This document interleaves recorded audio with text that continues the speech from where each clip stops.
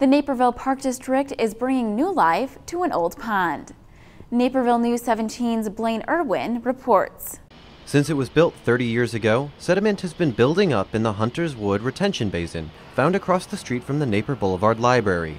When we have a large storm event, the water pulls the sediment, but essentially drops in this pond and then continues on to the southwest. So over the years, sediment just accumulated in the pond through drainage and large storm events.